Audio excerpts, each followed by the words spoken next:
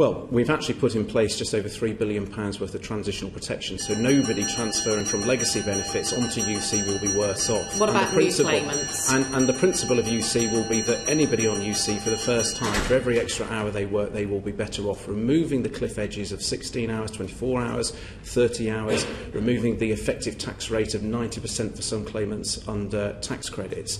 UC is dynamic, it responds in real time. It also avoids, with the old tax credit system, of people having to be assessed annually, having been overpaid, and then having to try and find a way to then repay the overpayment because the system wasn't responsive enough.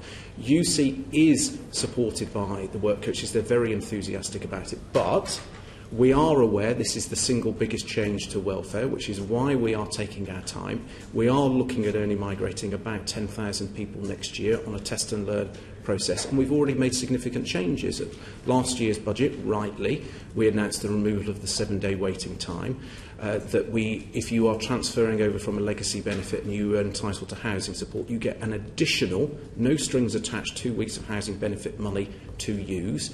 We automatically, and this was a major change and a key change, we automatically advise all claimants of the ability to have advance payments. Previously, what was happening is you had to ask, but a lot of vulnerable people didn't know that it existed, so didn't ask, and that's what was causing people to unintentionally find themselves in financial difficulty. That is now automatically done, and we continue to work very, very closely with stakeholder groups to get the feedback from their users, advice from their policy teams, and we will continue to make changes where we feel it will make a difference.